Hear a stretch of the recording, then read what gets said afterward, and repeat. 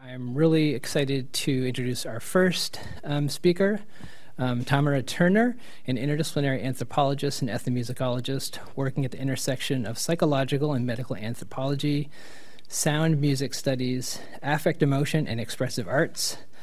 She is particularly engaged with the relationships between the arts and mental emotional health, race, religion, and post-colonialism in North Africa and its diasporas. Her award-winning doctoral thesis was the first ethnomusicological research to thoroughly document the musical repertoire, practice, and history of Algerian diwan, a nocturnal trance ritual of the Bilaliya Sufi order that emerged out of the trans-Saharan slave trade. So I think we're going to hear a bit more about this today. So please join me in giving her a warm welcome. Is this working? Okay. Thanks so much. I'm really thrilled to be here, and it was such a great day yesterday with the beginning of the paper, so I hope there'll be a lot here of resonance. So I want to just begin with some fundamentals to kind of walk you through what I'm going to cover in the paper. And first is this quote I love by Vincent Crapanzano, that much of what we call psychological in the West and locate in some sort of internal space in the head, in the mind and brain and consciousness and the psyche is understood in many cultures in manifestly non-psychological terms and located in other spaces.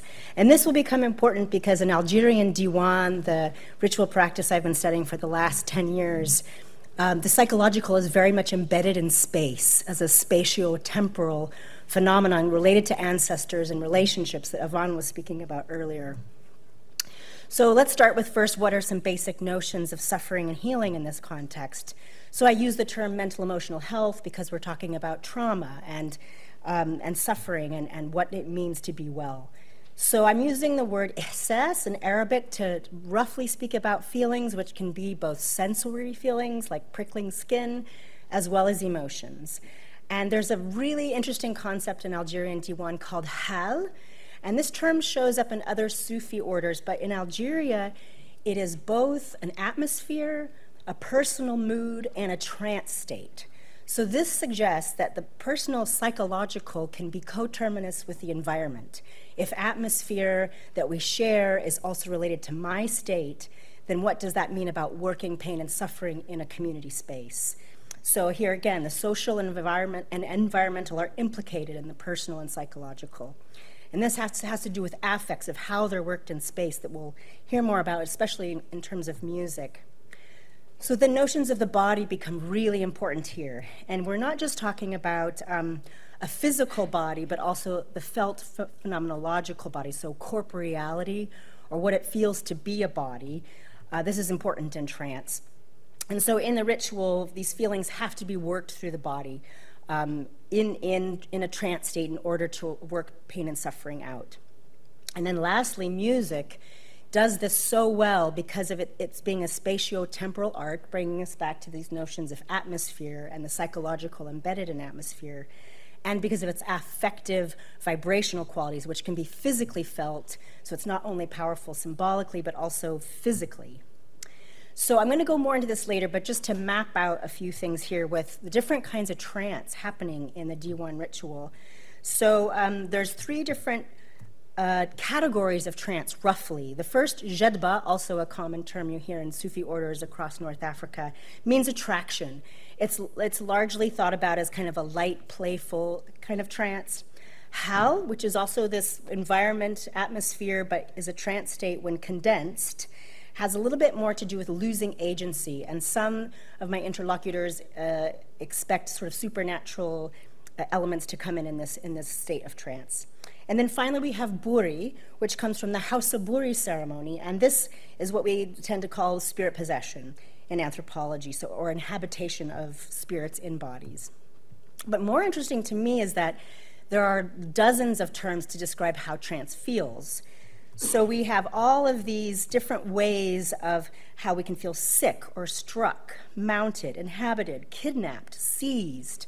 So these are all affective descriptions of varieties of the way that trance can feel that may or may not map onto jedba, hal, and buri. So basically the point is being it's incredibly nuanced what is happening in trance. And this is one thing I'm really interested in looking at in terms of how mental emotional pain and suffering gets worked through the body. So then we have verbs for different trance modalities. Yejdeb, which comes from jedba, to be drawn into something, to go absent, traveling, being mounted, again, and yirib, which is a common one we see across other orders as well, to go absent. And yethowel, or churning and thrashing. So again, a wide range of different kind of trance modalities, which we'll see a bit more of in some videos at the end.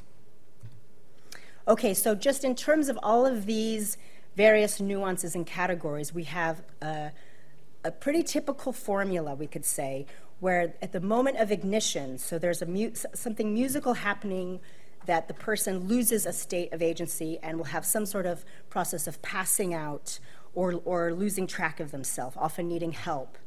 Then they'll have to be caught, or sometimes they'll go completely unconscious, and then they regain a sense of agency and have to move towards the musicians in order to work their state. So this is kind of the general pattern of how trance arises in all of these varieties. So that's kind of just a general mapping at the moment. So a little bit of background about me and why I was there, what I was doing. This is just a map of the various different families, lineages that I worked with across Algeria. So you can see it's mostly in the west. That had to do with the trans-Saharan caravan routes, that it was, there were less mountains in the west to cross, so in the western corridor there, the Diwan ceremonies are quite populous. My research was multi-sited, but also multidisciplinary, so I spent time speaking with people, sitting in on rituals, discussing with both men and women, practitioners and ritual leaders. And then as an ethnomusicologist, I also learned the instruments to the best of my ability in cases where it was possible, and played on stage with some young men in the festival productions of this music. So as much as possible, really embedding myself there in embodied ways. Okay, so a bit of overview about the actual ritual D1. So as I said, it emerged out of the trans-Saharan slave trade, and these are some of the major caravan routes that we can see going across. What's interesting about this next map, though, is it shows the interconnectivity of East and West as well. So for example, when there's a Hausa repertoire in D1, there's also already exchanges that had happened with other ethno-linguistic groups, so it can be quite difficult to trace origins.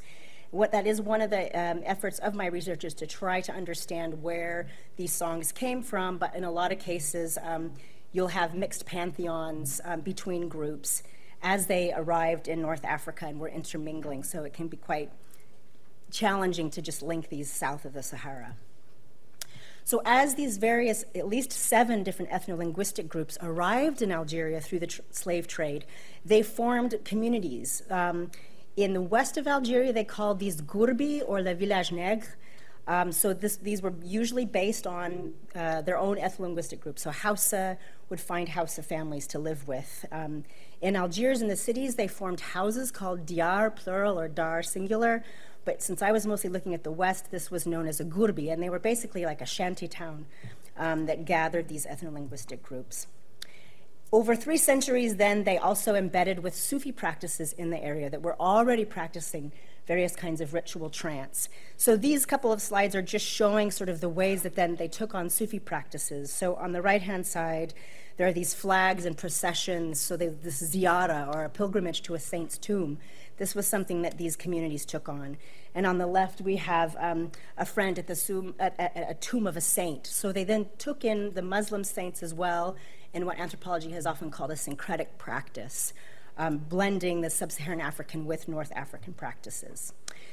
These slides are just showing in Arabic the Zawiya Sidi Bilal. That's what's spelled across there. And Zawiya is a particularly Sufi term of a ritual lodge. So in calling themselves Zawiya Sidi Bilal, they're really placing themselves within a tradition of North African Sufism. Bilal being the black man in Islam who was the first caller to prayer brought out of slavery from the Prophet Muhammad. So they're identifying him as a kind of spiritual father. Before these rituals, then, they're also placing themselves within the fold of Islam by starting off with Quranic recitation before the festival. So this was a photo taken at one of the larger festivals where the men sit together and recite passages of the Quran before they begin this ritual. So again, really in placing themselves within this history. I think I'm going to skip the audio for the moment to make sure there's plenty of time to play the videos, which will be more interesting. So then lastly, as they're blending with these North African Sufi practices, Diwan becomes one of many different healing traditions in North Africa that are always grappling with this relationship between religion and therapy. And even within the local discourses, this is something that people will talk about, is to what degree is this religion and to what degree is it therapy? So they're separating out these things, which I found quite interesting.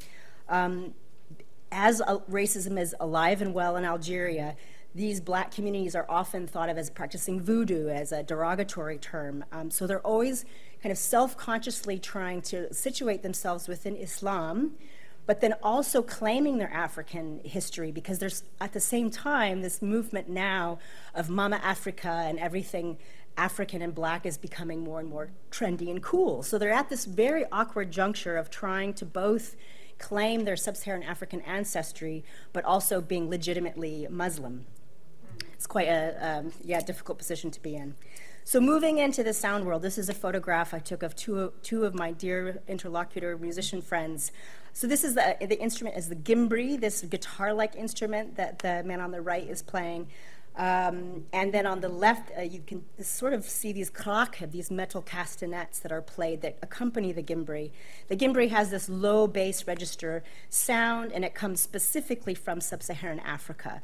So its ancestors south of the Sahara, for example, we have the Fulani Hodu, the Hausa Molo, and the Bambara. They have various kinds of ngonis and large ngonis. That's Basuku Kuyate in the top right, for those of you who may know him. So this is where the gimbri comes from, although it does not exist in sub-Saharan Africa as it exists in North Africa. And this is a fantastic map by ethnomusicologist Eric Cherry showing lutes across West and North Africa. So they're really, really prominent. And some say even more than this idea of the drums in Africa. So for example, across the Maghreb, we have on the left the various sizes and shapes of the Moroccan gimbri, or hejouj.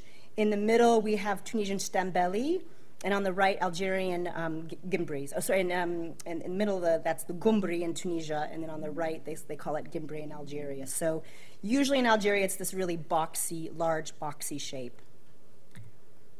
Okay, so to some ritual dynamics. This photograph is critical in terms of, this is on the right-hand side, the man in white is called the muqaddam, which is a term from Sufism. He is the ritual leader. He's also communicating with spirits. He's the guy in charge of the atmosphere to make sure the vibe is good, that healing potential is being realized, but also just really managing the feel of the ritual. So trance is not willy-nilly. It's highly organized, highly policed. So he's holding his hand out to stop this guy and to direct other trancers in the ritual space. So these are other trancers here moving back and forth between the musicians, and he's in charge, so he's quite important. In this ritual space, then, here we have the muqaddam, that ritual leader. The mahalla, MH, is a trunk of ritual objects, so he's using these ritual objects and putting them on trancers who are moving back and forth across this space. And this arc here are the musicians. So you have these trancers moving back and forth with the musicians, and you'll see this in the videos. And then these are the publics here, just women and men on different sides. Now, critical of how music is doing this, how the ritual is structured, is with the song order. So the entire ritual architecture is based on these groups of songs. It's not important that you can read the text in these blocks. I'm using them to just demonstrate this highly organized, predictable song order. So these blocks are spirit pantheons. So here we have Migzawin, which is a Hausa group, which comes at the end, and also Hausawin. They separate them in D1. But then we have also saints, water spirits, air spirits, earth spirits. So these are separated into families. So people know when their song is coming, for example, and are anticipating that. Each one of these songs has aesthetics, colors, tastes, smells that are performed during ritual. This is a song for the Prophet Muhammad. This is a song for the Saint Abdul Qadir Jilani, who has to depict an old man with a candle, sometimes a staff, who trances very gently. So the trance states vary on what kind of spirit it is or saint. And this will be policed by the muqaddam as well if somebody starts trancing in a way that doesn't fit. This is a saint coming forth during a ritual who will wear a white cloak. But like some of the previous papers we heard, especially on the Garifuna, for example, there are different colors that identify certain spirits, smells, tastes, all the sensory qualities that are supposed to identify that person in that kind of trance. Now, music, of course, is shaping these trance experiences, and one of the most important things about it is its cyclicity. So it's a circular, cyclical process where music is layering in, instruments are layering in, vocals are layering in, and then there's an intensification process happening here. So this is all as a kind of buildup, what I'm identifying as an ignition process of really warming the space. And ritual practitioners will talk about warmth as a diwan hami, a warm diwan. So metaphors of heat are really, really critical here. And they'll talk about launching or setting on fire the atmosphere. Yitla is the word they use. So there's this, with healing, there are these metaphors of warmth, of intensification, and this connection to fire that was brought up earlier. I just want to see where I'm at with time. Okay, 15 minutes. So this is, I'll look quickly over this, but for musical nerds in the room, there's also musical techniques of ambiguity, of playing with feel that can move between beats. And had Stephen Friedson been able to make it, I would have loved to speak with him about this, because there's this idea of the musical gestalt and how this might also be feeding into trance states. But in the essence of time, I'm gonna pass over listening to this. And more critically here, this is a slide from Rich Jankowsky's book on this intensification of musical material. And so not only speeding up, but also this densification and temporal compression that is very much a part of music structuring these trance experiences. So as I was showing with that photo series, when somebody's sort of passing out and then is brought in front of the musicians to work their state, every single song in this repertoire has a section at the end called the sug, which means to drive. So they're literally driving them to the point where they collapse. So this intensification is all part of this buildup of transformation and release. So this is back to this slide about ways that trance can feel. Just to remind us, I'm going to be showing some videos of these different states. So again, there are also modalities that fluctuate on a spectrum. So somebody can start off in jedba, for example, this lighter modality of trance, and then move into inhabiting a spirit. One of the most interesting things I found, too, in my field work, especially in terms of the way spirit possession is often written about in anthropology, is that when I watched people inhabited by a spirit, you could see them wrestling with this spirit at times. So it wasn't this complete embodiment and they were gone. Sometimes. But a lot of the time, you really could feel that it was this relationship, this play where the spirit and the person are struggling for agency. I talked about the body earlier, and I just want to make a couple comments about this here. I think the body is so important to talk about in trance, because particularly in states of disassociation, for example, where we separate from the body, where the mind or the self is separating from the body, it's important to think about the relationship to the physical body, to the felt body. So this is a chart by Scott Kugel, interpreting the work of Moroccan scholar Farid al-Zahi, who uses the Arabic system to talk about ways of being a body. So he's thinking about what does it mean to have a physical body, but then relationships to that. So this becomes critical, once again, in terms of when we're talking about mental, emotional suffering, and how do we relate to ourselves in a suffering state. So the ways that people are talking about this, for example, I don't feel well, mahasij mleh. So this is not ecstasy. This is not some kind of reaching heightened states of joy and happiness. It really is about working pain through the body. One of the key phrases is about control. I can't control myself. Mahakimsh fi ruhi. And I must go absent in order to work these things. So there's an idea about letting other things take over in trance. And finally, that one has to go with the music. They have to go with the melody and travel with it. This is part of giving over agency to be, in order to be healed. So So these are common things across all these varieties of trance. So I want to show you first a video of Jedba trance, and if you watch carefully, there's a moment where incense or bkhor is brought to this man. He's 80, he's trancing, and this is where, if you watch carefully, there's a bit of a shift in his affective state.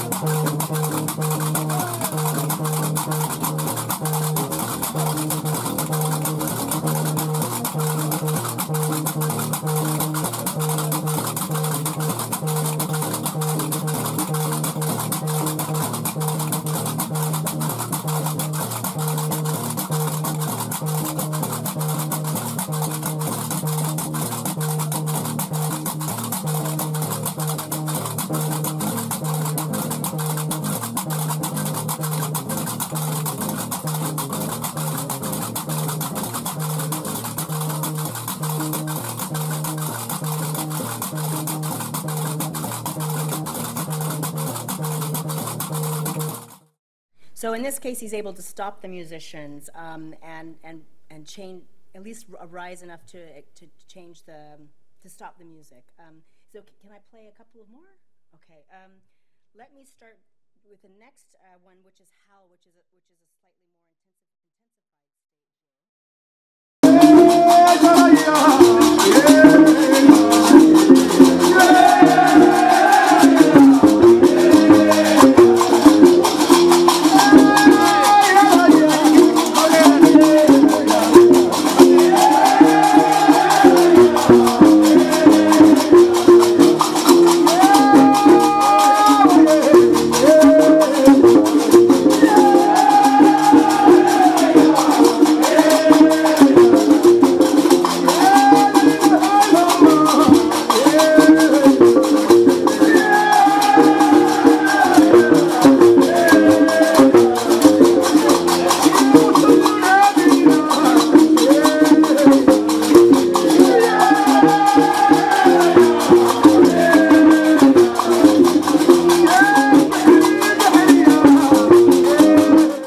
actually being caught and physically needing to be helped through by other people standing by. So he's trying to work his own state and reaches a certain point where he's not able to do this enough and is helped, and makes this sign, which is a sign of submission to the spirits.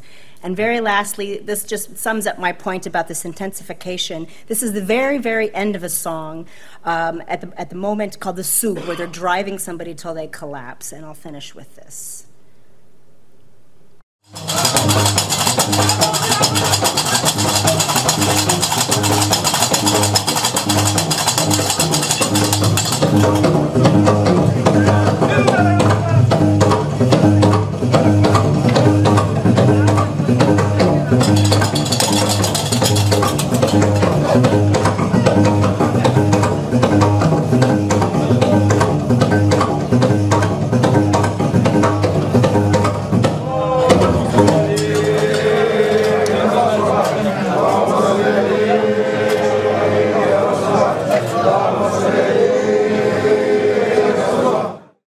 Incantation at the end is placing it again within the fold of Islam by prayers to the Prophet. So I'm sorry I had to rush through those at the end, but we can talk more about that later if there's time at the end. So thank you very much for your attention.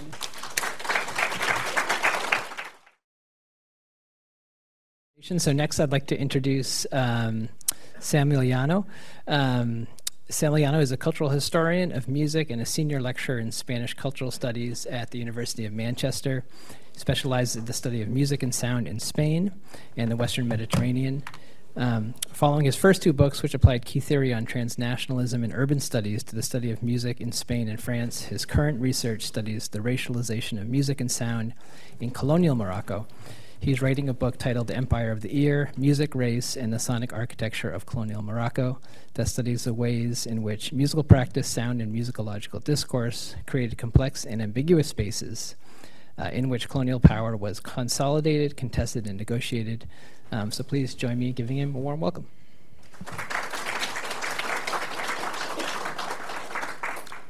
Thank you very much. I hope you can hear me.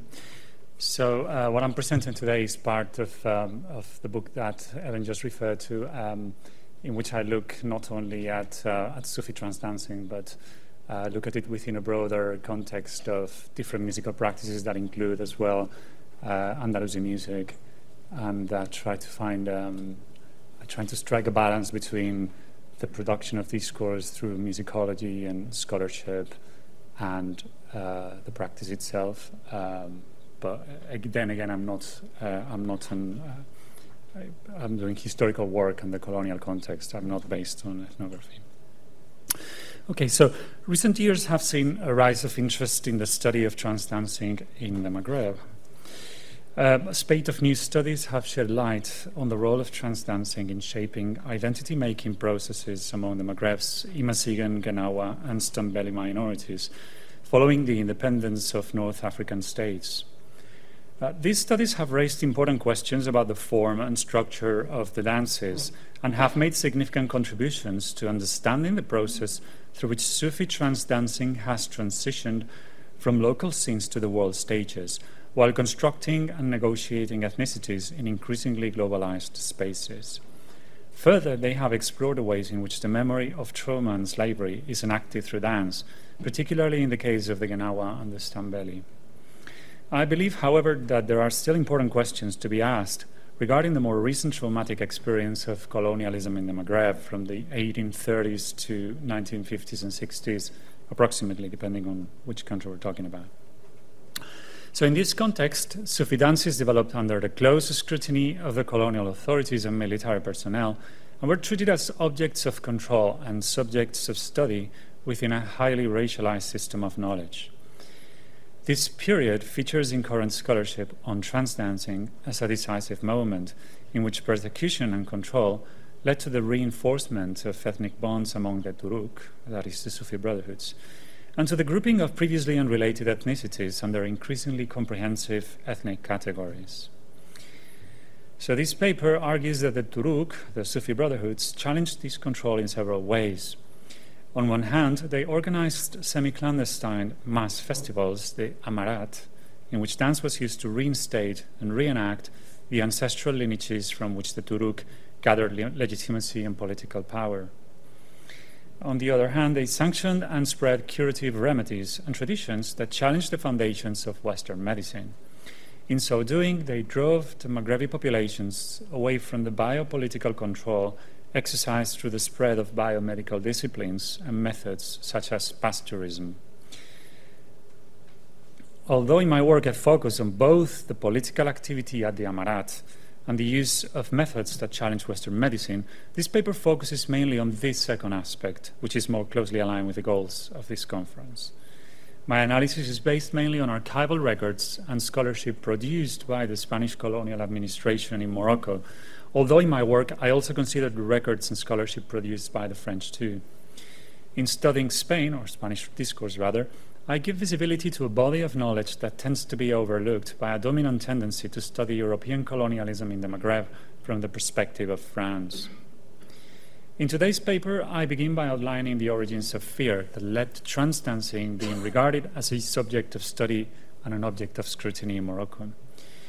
Then I studied the forms of control that were developed by the Spanish authorities to curtail the political activity taking place in the context of mass dancing congregations. Last, I explore the discursive strategies used by protectorate scholars and military personnel to empty trance dancing of any religious and political meaning and represent it as a riotous act devoid of any political legitimacy. These strategies consisted mainly in creating a spurious distinction between magic and religion in order to portray curative trance as a superstition, and in representing the music played at the Leilat as noise, whose effect was to reduce dancers to a state of intellectual impairment and cognitive disorientation in which they could not communicate with the deity. So in his book, Temas de Protectorado, and I don't have a cover for that book, but I have a cover for another book by the same author, the controller and future High Commissioner Tomás García Figueras. In this book, In Temas de Protectorado, Protectorate Topics, he defended the fundamental importance of studying religion for anyone trying to colonize the Islamic peoples. Adding that religion is the motif that prompts them to carry out their most decisive actions, and is behind the convulsions that have shaken them so frequently. And I want to put the stress on the word convulsions there. So a few pages after saying this, García Figueras referred to trance-inducing dancing as a convulsed agitation. So again, convulsion. So in describing both trance dancing and military insurrection as convulsions, García Figueras did not merely establish a rhetorical analogy between them, but rather acknowledged the power of the dancing body to convey political messages and shape resistance. He regarded the Turuk as a source of insurrection, claiming that, quote, they launched their tentacles from the most remote corners of Morocco, end of quote, and accusing them of waging the jihad and fanning the flames of anti-Christian hatred. That is a quotation as well. The serialized study of the dances of the Alawite Tariqa, published by the daily Melilla-based El Telegrama del Rif, claimed even more explicitly that these agitated dances were used to incite rebellion against Spain. The study's author, Francisco Carcaño, recounted the way in which the dancers, quote, jumped in an unharmonious way and shook their heads as if putting them out of joint, at the same time that they uttered curses against Spain, letting explode the hatred that was growing inside them. End of quote. Meanwhile, the Muqaddim took advantage of their hallucinatory state, making them see in a bowl of water, quote, the image of Spain being thrown out of Africa by the Moors. Morisma, he used as a word. Fernando Frade Merino's Misticismo Islámico, again, I have a cover for another book by Fernando Frade, not by the one I'm quoting, I'm using. So Fernando Frade Merino's Misticismo Islámico, a lecture from the courses given to the controllers during the season 1949 to 1950, described trance as a state in which dancers are, quote, extremely amenable to the suggestions of the Sheikh or Muqaddam, whose power has had a decisive influence on the achievement of many war victories. End of quote. So these testimonies show that the Spanish authorities feared trance dancing and regarded it as a medium for the shaping of anti-colonial resistance and the expression of insurrectionist ideas. Further, they regarded the Muqaddim as a political figure, capable of controlling and altering the mental and emotional states of participants in ways that could challenge the colonial rule. Above all, the authorities feared that trance dancing could contribute to destabilizing the colonial order and the class structure in Morocco. They regarded the use of physical violence by some of the most popular Turuk, such as the Aisawa and Hamacha, as a corruption of true Islam, a show of bad taste that pandered to the instincts of the lower classes, and as a manifestation of the potential threat of Morocco's lower classes to the Spanish rule in Morocco.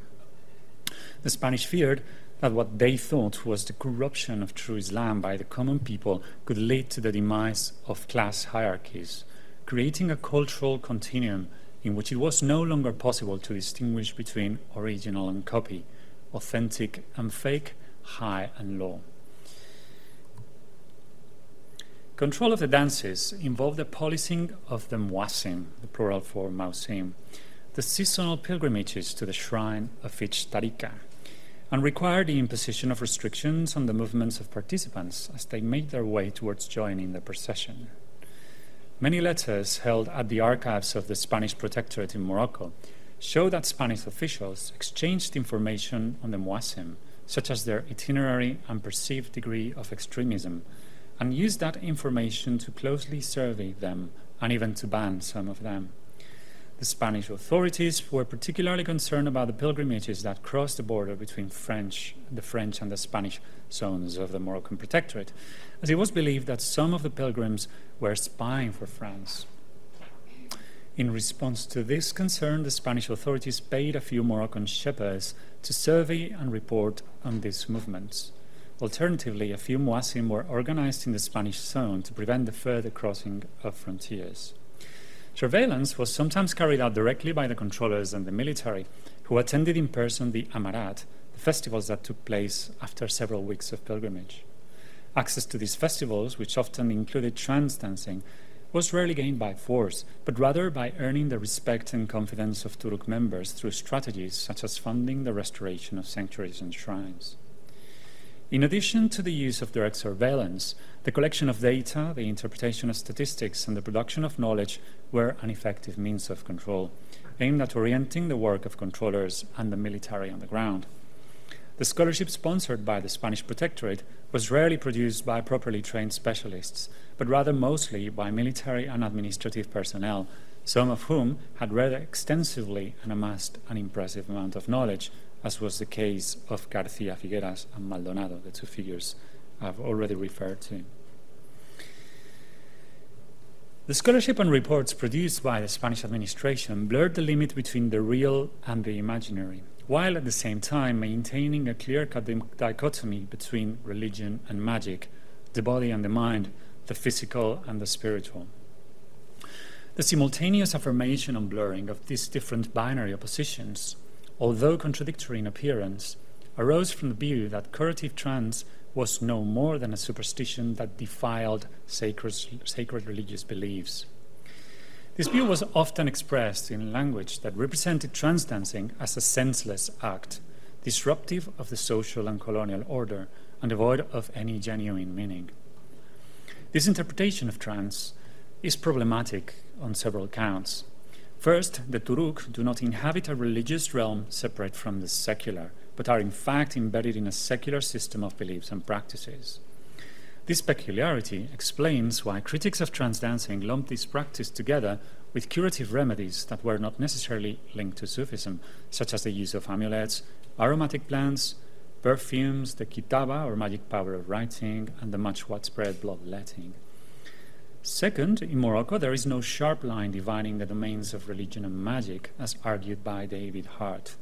In contrast to Durkheim, who separated between the two concepts and placed the Jannun within the realm of magic, Hart argues that the baraka is a miraculous, a wonder-working power, operating on the opposite end of the antisocial, which is often associated with magic. So underlying the views of the Spanish was their inability to understand the syncretic nature of Moroccan medicine.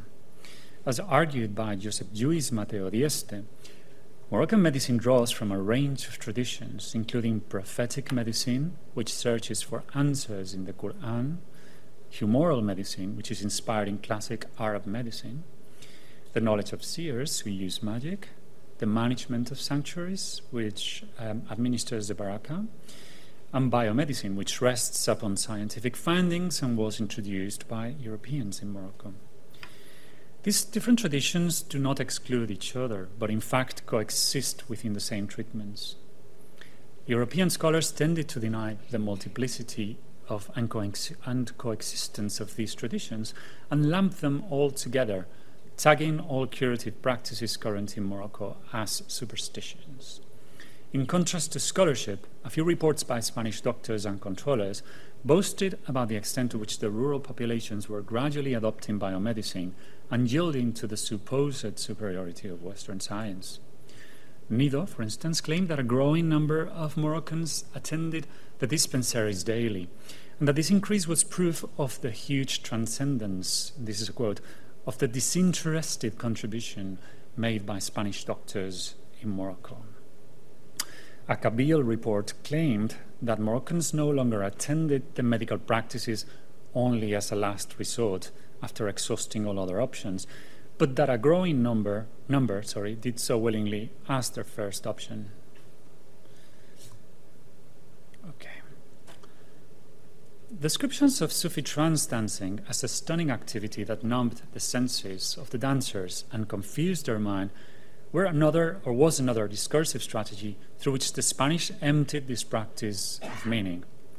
Spanish scholarship represented Sufi trance as a state in which the sensorium was saturated by overwhelming stimuli, and the dancers' cognitive capacities were impaired, reducing them to a half-conscious, unresponsive state that the Spanish dismissed as a manifestation of stupidity. And this is a quote, this is a word they use.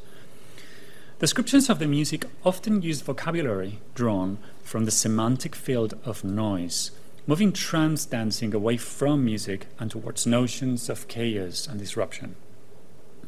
This technique relied in part on a tradition of rhetoric that dismissed the lowly classes and their discursive equivalents, such as the Aizawa and Hamacha in this paper, as noisy and unrefined people. And here I'm using the work of Karin Lichterveld.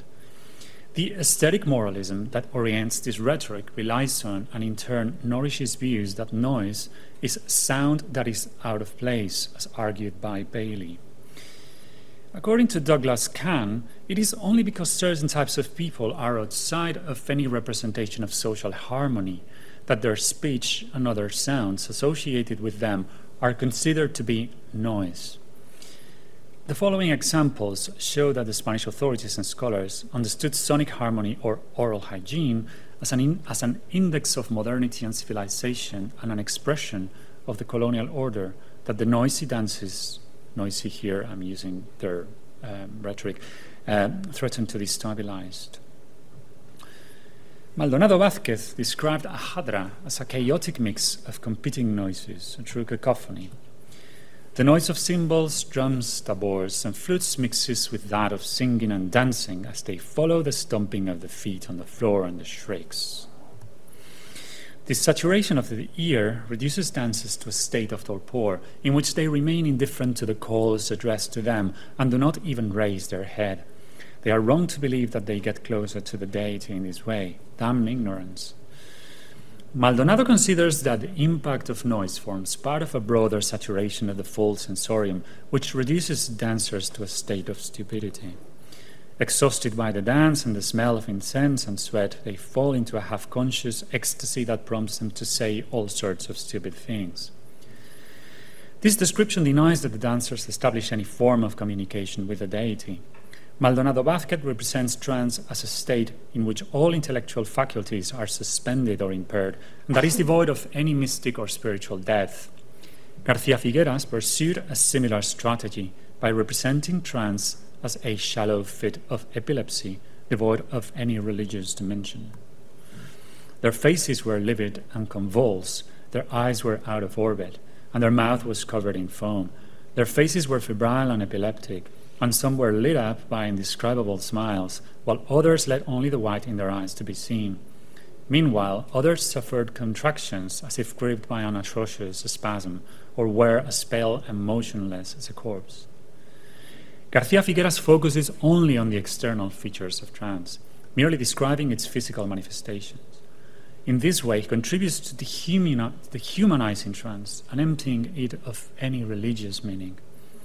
With the same intention, he compared the state of trance attained by the Aizawa with the effect produced by the smoking of opium. These testimonies use rhetorical images of noise to undermine the religious foundations of trance.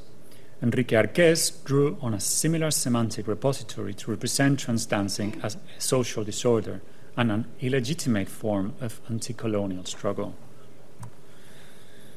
The barbaric music is louder than the singer's sad psalmody, women's ululation, and people's noisy racket.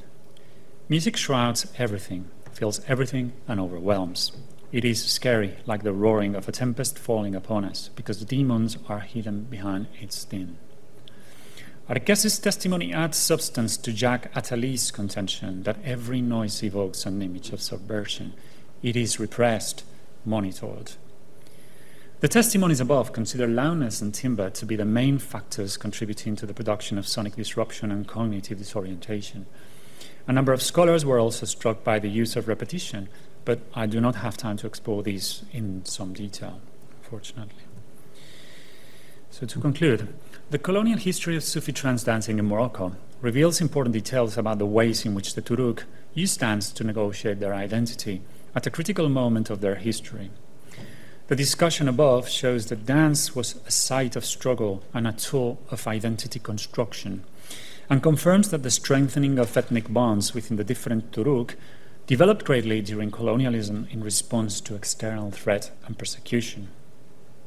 It is interesting to observe that no traces of this memory are apparent in today's practice, which rather evokes and invokes a more distant past. The Turuk keep reenacting the memory of their founders, or, in the case of the Genawa and Stambeli, a past of slavery and trans-Saharan migration. The reasons for this erasure of memory may be multiple and are hard to fathom. They are partly to do with the process of depoliticization undergone by the Turuk following the independence of Maghrebi states in the 1950s and 60s.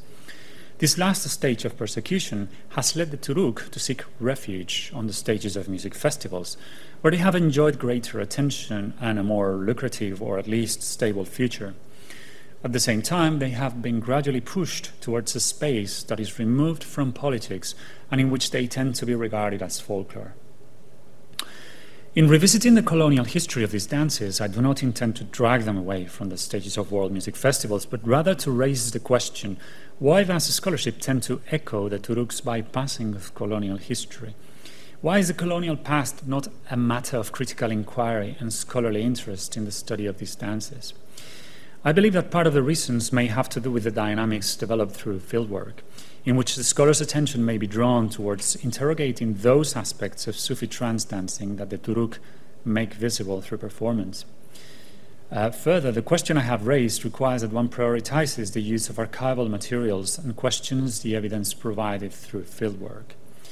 On the other hand, archival resources are the product of literacy, and in this context of study, are testimony to the thinking of European scholars and colonial administrators only. To conclude, I believe that we need to work towards finding ways in which archival research and ethnography could be reconciled, and in which the relative advantages of either method may be both questioned and exploited, and the insights that each of them yields are mutually enriched. Thank you very much for your attention.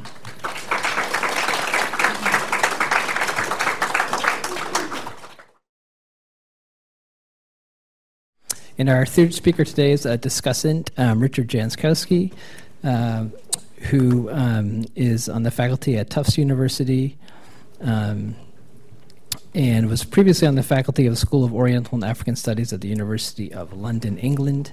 A bit about his work. Through fieldwork-based methods, Professor Jankowski's primary area of research revolves around the intersection of music, ritual, and power in North Africa, particularly music's capacity to heal, to maintain, and narrate histories of underrepresented populations.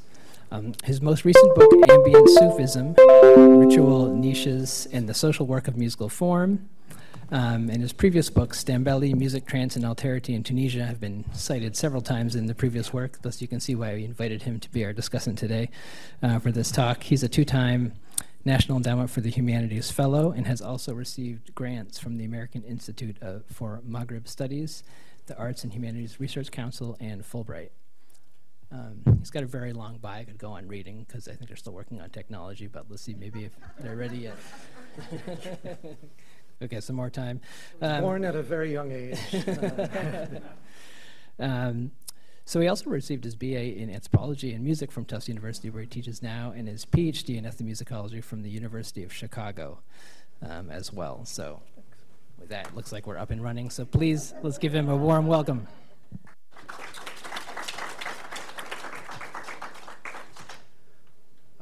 Thank you so much, Eben, for the generous introduction and the invitation to come here, and thanks to everyone who's been putting on this remarkable conference. I'd like to begin by acknowledging my gratitude for my teachers, my mentors, and particularly in the case of this presentation, the Sufi sheikhs and musical masters, living and past, who shared their knowledge so generously with me and who encouraged me to share that knowledge with you.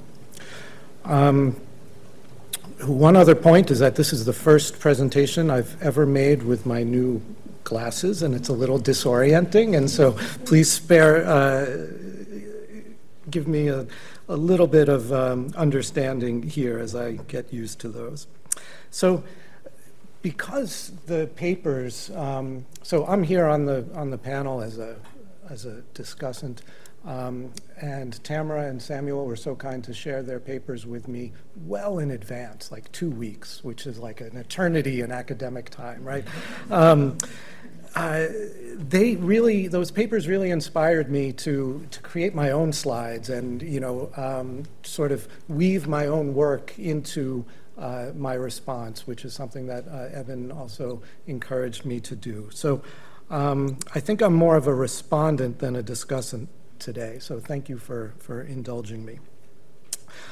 So Samuel provides an account of colonial reports of trance dancing that is really important for us, for our understanding of the European incomprehension and distaste for such physical states.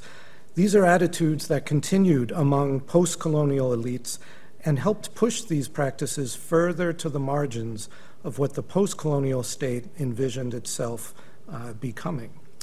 And Tamara approaches this space of incomprehension with an important study of different styles and states of trance. Far from being chaotic, these trance states are understood in a complex system of linguistic designations, all of which strive to get at something that is beyond language. And that's one of the big challenges we all have who work in music and trance and the spiritual world, right? So trance movements, in the different types of trance movements, index different types and degrees of suffering, as Tamara has shown, and also that incomprehensible otherness to colonial observers, as Samuel demonstrated. Those physical movements are part of individual and collective ritual journeys that are unavailable without music, as both of our presenters have suggested. Music shapes these ritual journeys. And I use the term journey very, very deliberately, as both the musicians and the trancers and other ritualists with whom I worked refer to that experience of participating in a ritual as a journey. They use the Arabic term rihla. And rihla actually isn't just any kind of journey. It's in the history of Islam, a journey for the purpose of acquiring knowledge and gaining experience. So, it's certainly not devoid of meaning, as the colonial observers might have. And these are not just physical journeys, they are sonic journeys, metaphysical journeys that conjure the ancestors. So in North African Sufism, each Sufi order is named after a founding saint, and there's a lineage, a silsila, a chain of sheikhs throughout history, and all of those are conjured from the past to give meaning and bear upon the present. So the question I would like to get at in my time here today has to do with the musical conditions for this trance, or these trances that do so much. Tamara mentioned her intensification. Every bourge, that is every song for a saint or a spirit, undergoes acceleration. And that's more than a picking up of speed. It also increases sonic density. So that means more stuff is happening in any given unit of time.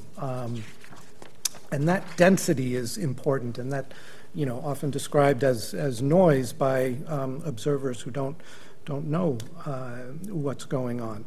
So that kind of increase in sonic density is central to what I will refer to today as the process of sonic intensification. And on a related note, Samuel's paper reveals that colonial observers categorize Sufi music as noise.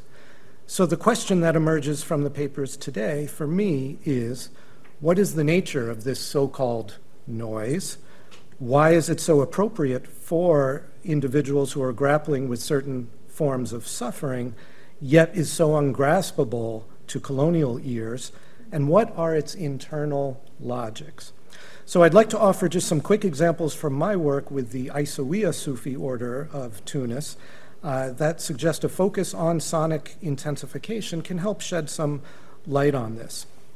So The first audio example I have is of what I call discrete intensification, which is when you have one phrase, one short phrase that is repeated in a cyclic form or manner, and which transforms over time. As it gets faster and faster, it gets shorter and shorter, and in this case, the pitch also rises. So it starts low and slow and carries the participants along this journey to something faster and faster and higher and higher. So I'm just going to play a couple of different points of this recording to demonstrate.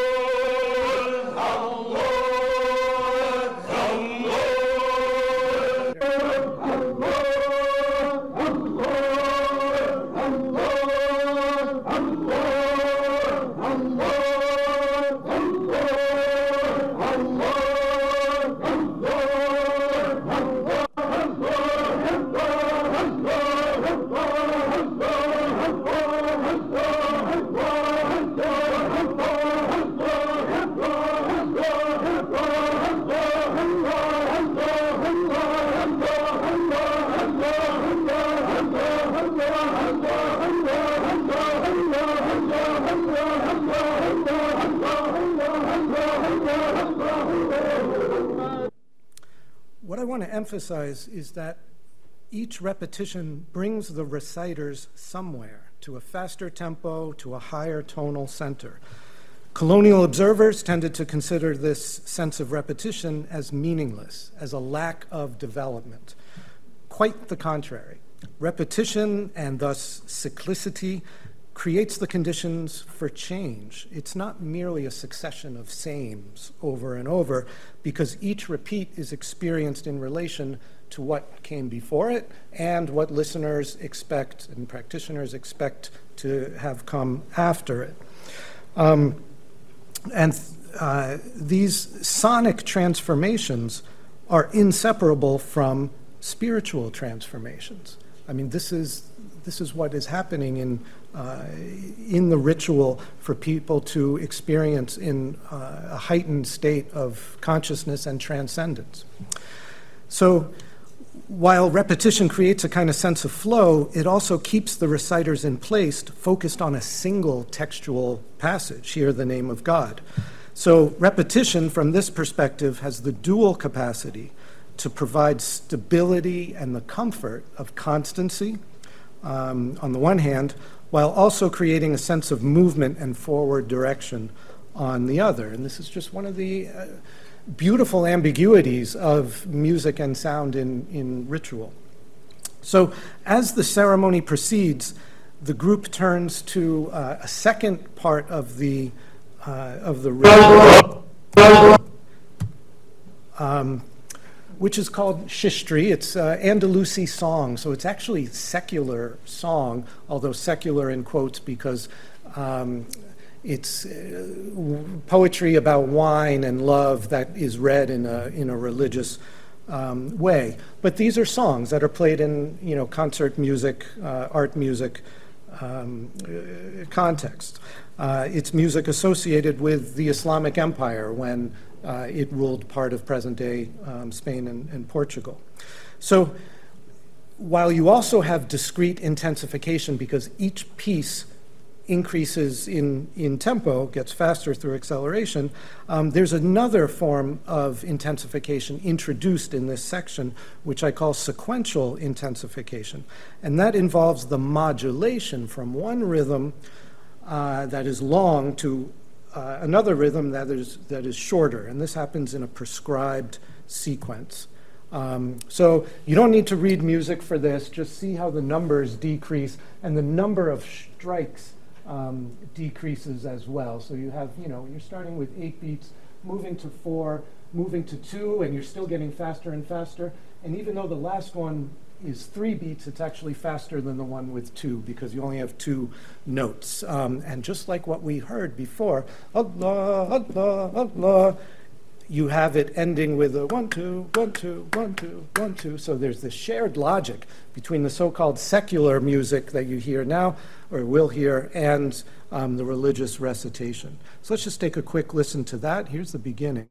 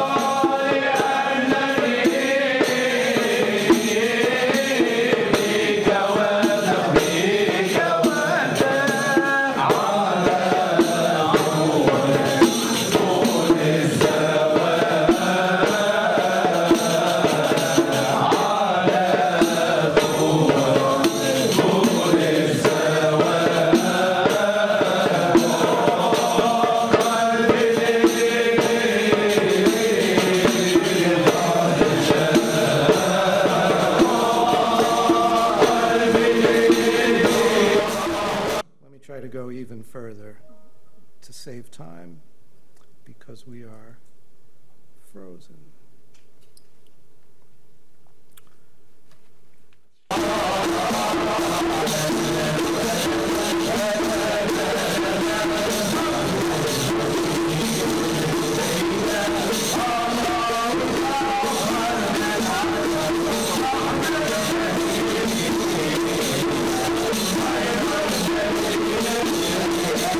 End.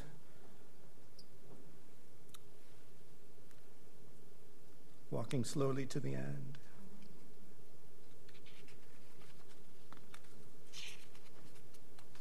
There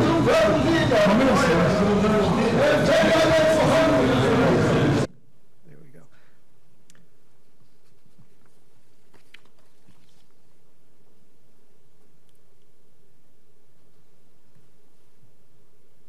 Okay, well, you get this.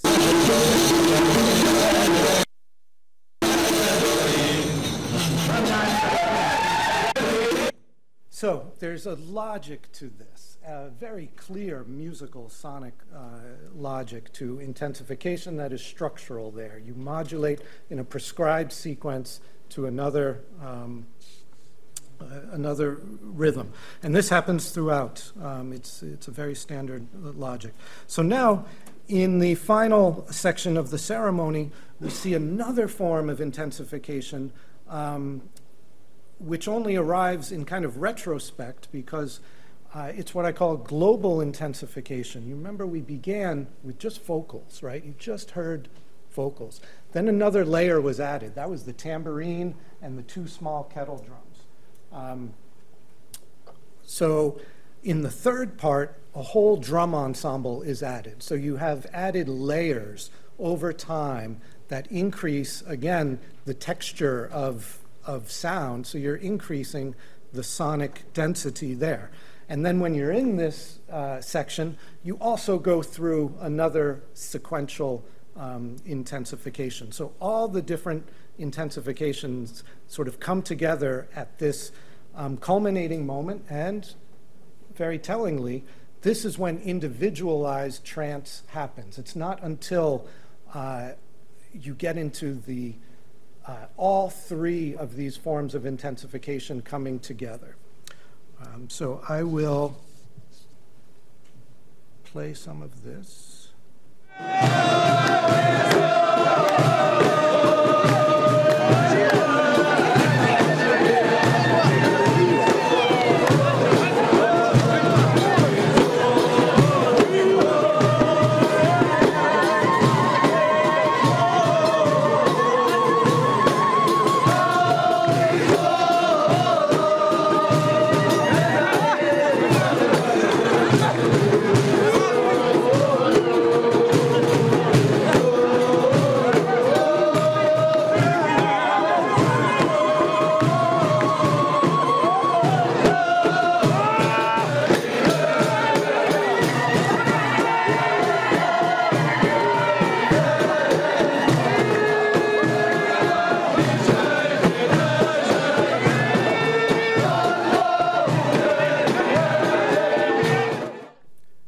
each of those dancers is engaged in their own form of trance that is that comes from the trance repertoire of this group. Some dance with fire, some roll on cactus, what do you call it, leaves or stalks. Some chew on glass and eat nails, and in the southern part of the country, live scorpions. So this is related to, issues of suffering and self-harm that Tamara was talking about just in the earlier panel in her question, how inflicting harm on oneself can be a way of getting at the suffering head on. So in the interest of time, I'm going to just skip forward and read a quote by Shahab Ahmed, which reads, "The historical bulk of the normative discursive tradition of Muslims is non-prescriptive and non-orthodoxizing. Instead, it is explorative of a multiplicity of truths and values. This discourse is not governed by an authoritative urge to fix the limitations of the correct.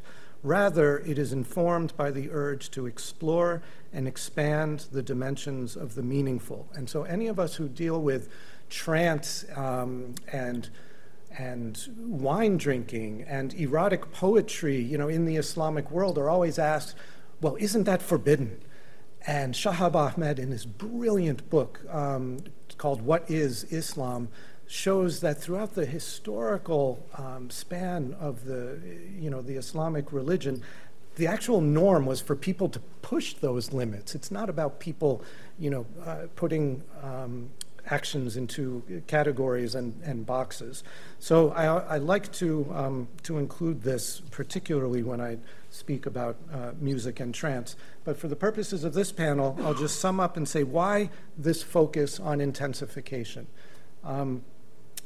For me, a model that gets at intensification is a way to locate, to give name to, and encourage analytical attention to processes of transformation that carry participants on their ritual journey.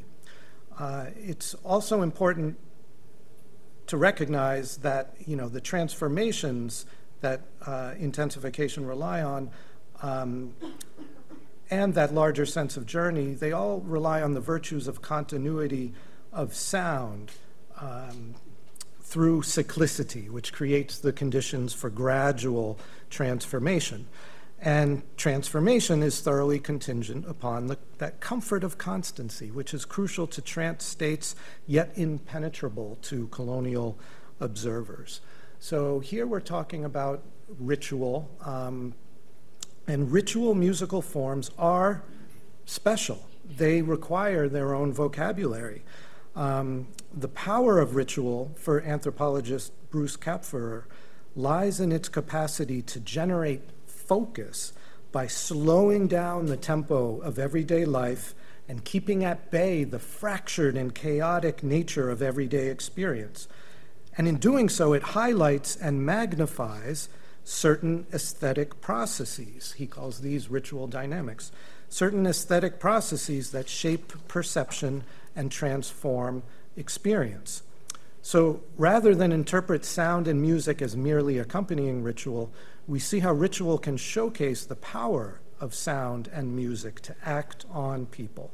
So by beginning with the local understanding of ritual as a journey, this analysis highlights the cultivation of intensificatory aesthetic processes that illustrate what Shahab Ahmed calls that explorative dimension of Islamic ritual practice, something that was incomprehensible to the colonial observers analyzed by Samuel, yet absolutely central to the trancing subjects discussed by Tamara. Thank you.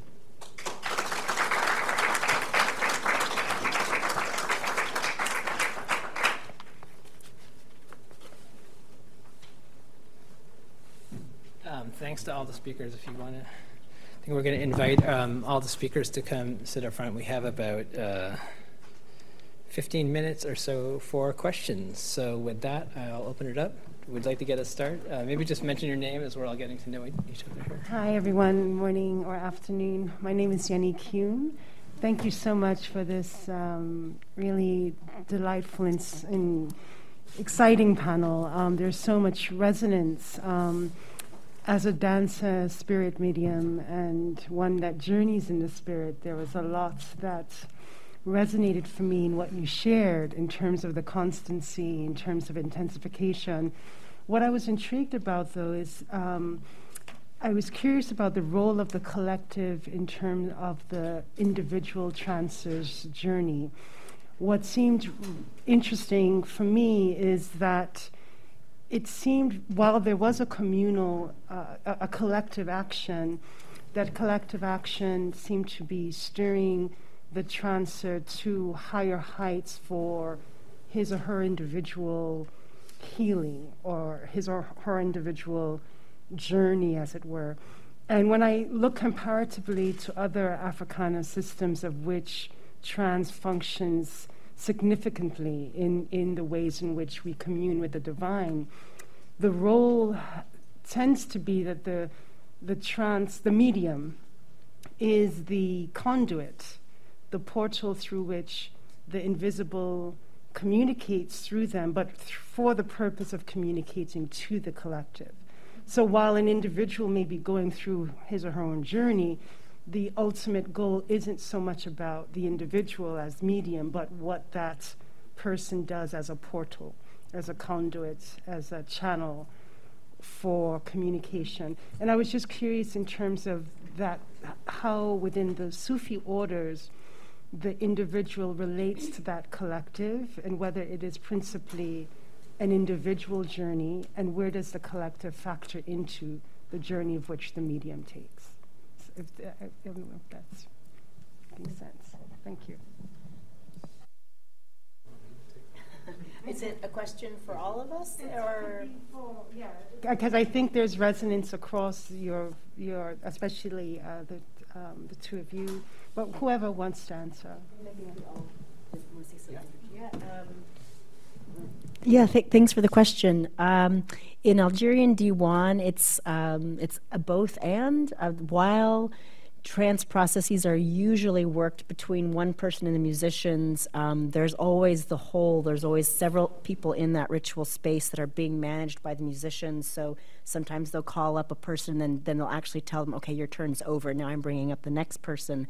So they're managing that. But because of this notion of how, this atmosphere I spoke about, that's always this, what is the feeling in the room, and it affects everybody. So the kinds of care that are going on, if there happened to be somebody wandering by who's disrupting the ritual, an outsider, for example, they might even stop the ritual altogether because the energy's not quite right. So everybody's well-being is always taken into consideration in that regard. And there are a few songs in which several people dance together, but for the most part, these trance states are individuals. So it's all happening, but yeah, this might be something where it differs. There's not really a medium in the context that I'm working in yet.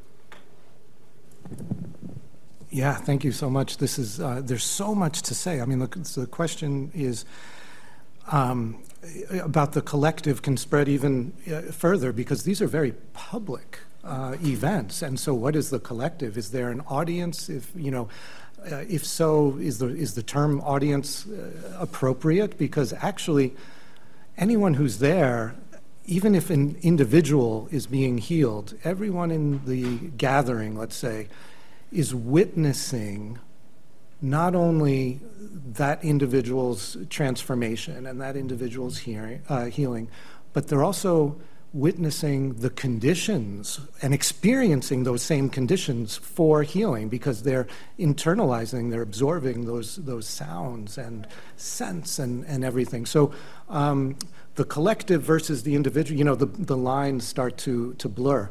I would say, but structurally, in the example I just gave, but there are Sufi orders in Tunisia I work with that are closer to what Tamara presented on, where there is someone called an arifa, which in Arabic means she who knows. So the closest that we get to kind of a medium, and who leads the trancer through trance. But in the example I gave, what's really interesting is that when everything is a cappella, it's all collectively performed. When there is the addition of those two drums and it's Andalusi song, the collective performs and dances. When the drum ensemble comes in for those individualized trances, so that's when individuals break from the dance line and fall into trance on their own, and then get the attention of the sheikh. That is a point when all of those intensifications coalesce. So it's actually and so there's a reason, like for instance in D1, all the intensification is kind of, you don't have this global intensification where you begin with just vocals and then you add a layer of sound and then another layer of sound. Because when it comes to trance healing, we kind of do away with those preliminaries and jump right into the end part where you have the individual healing going on. So there's a lot going on between the individual and the collective. It's hard to generalize. Well, that's an excellent question. Thank you so much. I haven't really given much thought to it until you asked. I'm not sure what I can add, but when you made your question, I immediately thought of baraka, no? the power to heal, and baraka, of course, cannot be administered by anyone. So part of the ritual ceremony has to do with the person who possesses the baraka to administer it. And I'm thinking in terms of the negotiation between the collective and the individual that you just mentioned. The ritual ceremony forms part of a larger structure, which is that of... sorry, let me rephrase this. I guess what I'm trying to say is that apart from a healing ceremony, the ceremony is one in which the structure of within the tariqa, within the Sufi brotherhood, gets reenacted, I suppose, or reinforced. You know? There is a connection between the muqaddam, the sheikh, and especially the leader of its tariqa, and the prophet. No, there is and Muhammad. There is some lineage that justifies the founding of the tariqa, whenever that was, in the 16th, 17th century, most of them.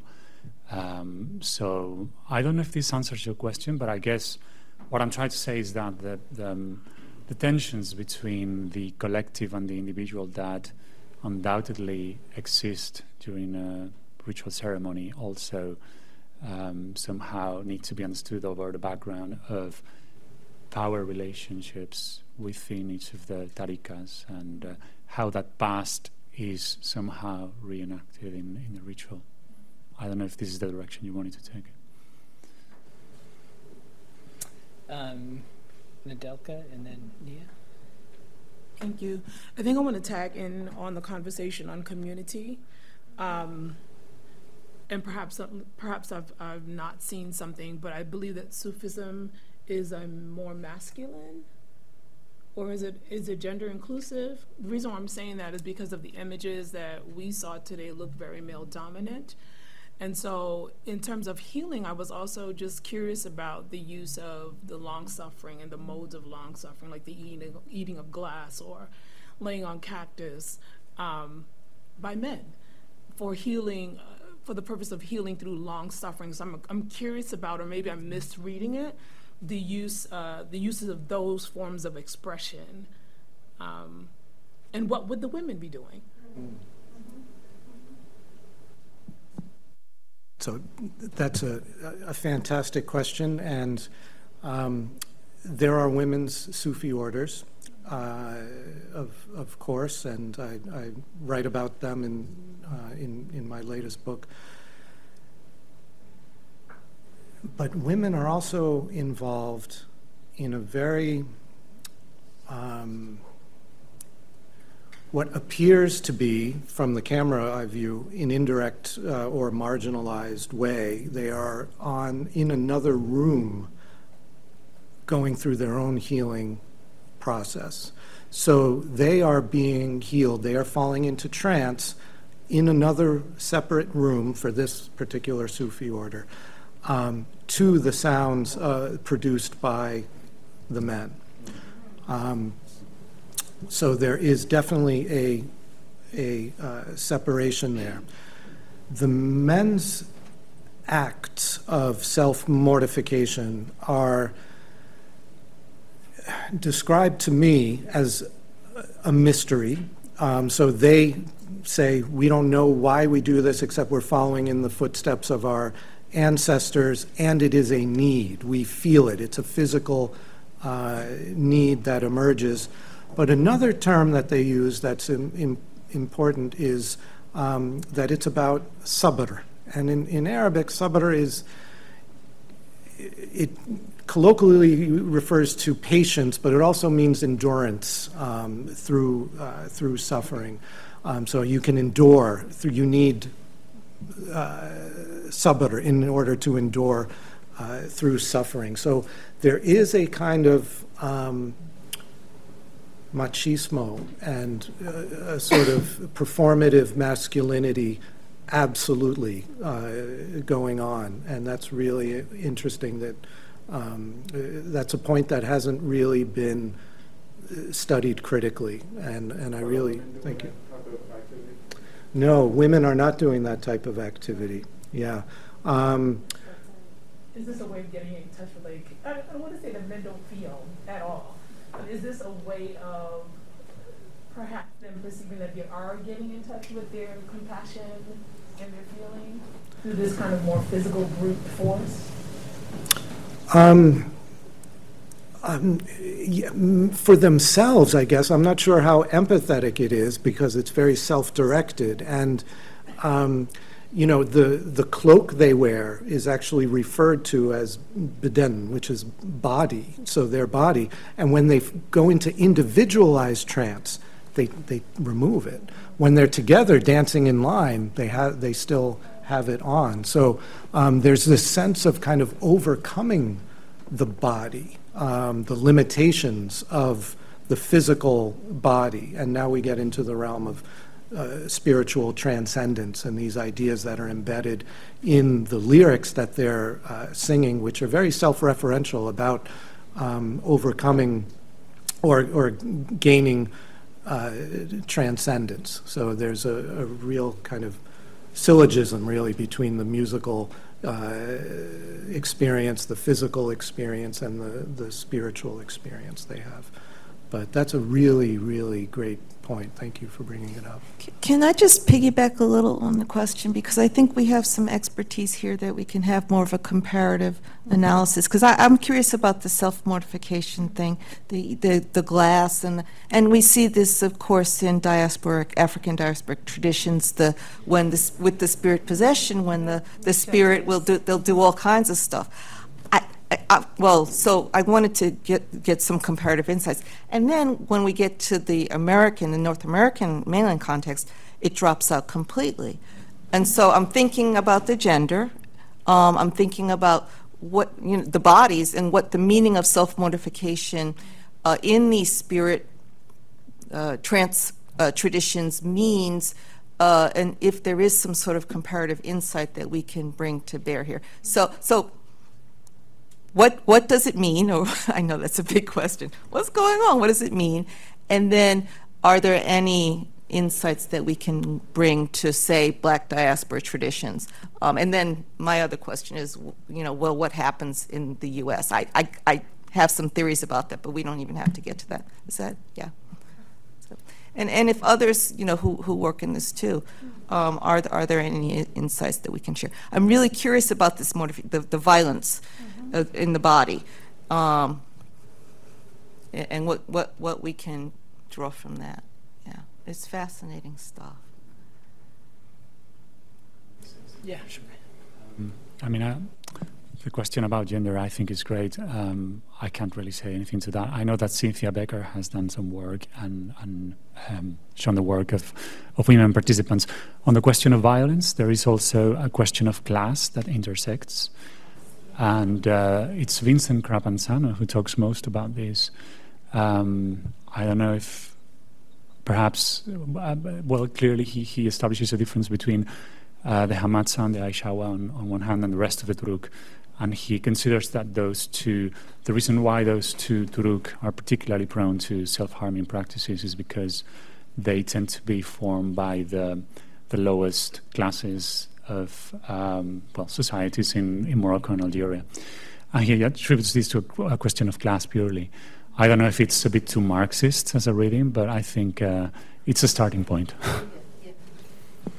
I just want to jump in quickly on that too, because in the D1 ceremonies, the historical sources from the early 1900s say that they were primarily women-run, and they use this term called a hunia, and she was the priestess of the ceremony. So the women were really in charge, and the men were the musicians, but it was the women in charge. And this is when they did have a medium, and so then there's this huge gap in scholarship after that, and then so it seems like it's really the influence of Islam that then women, then the men kind of take over and it becomes really performative with the slashing of the knives. However, there are cases in these rituals now where the more senior women are lashing themselves with ropes and also using knives, although less than the men, but they are doing it, and they are the women who are at the higher hierarchies of who's who.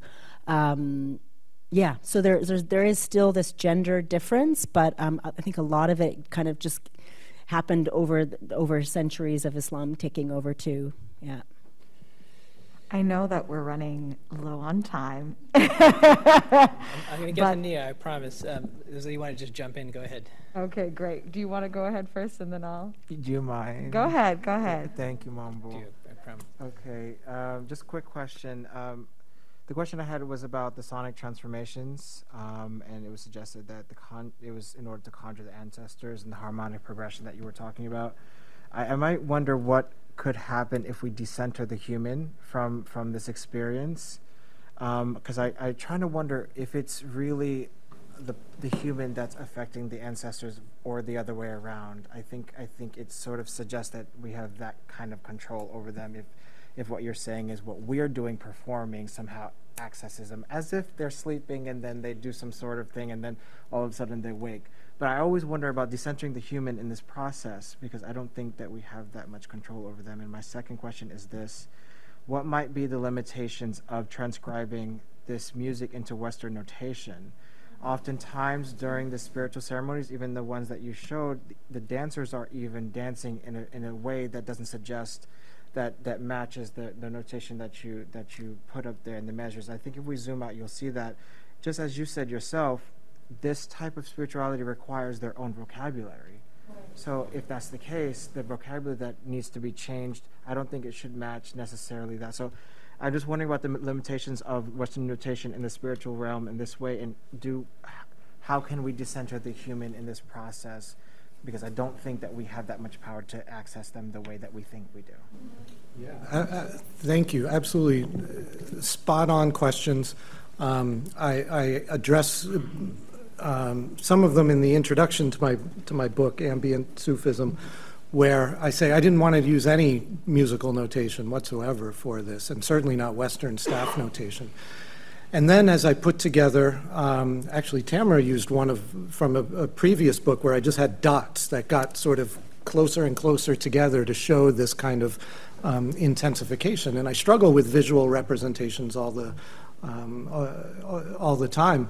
I find it, a very intellectually stimulating kind of thing, but also ethically something that's important. And so I use Western staff notation very advisedly and very specifically.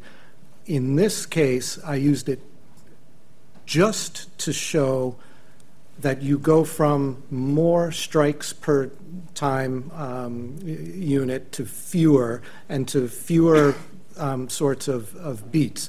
Now, the thing is, with this particular Sufi order, they are understood as maintaining the Andalusi musical tradition. That's the most sort of culturally prestigious music tradition in the region. And they consider themselves, they're proud of their musicality and their role in preserving and developing some like musical modes that have disappeared even from the notated art music repertoire.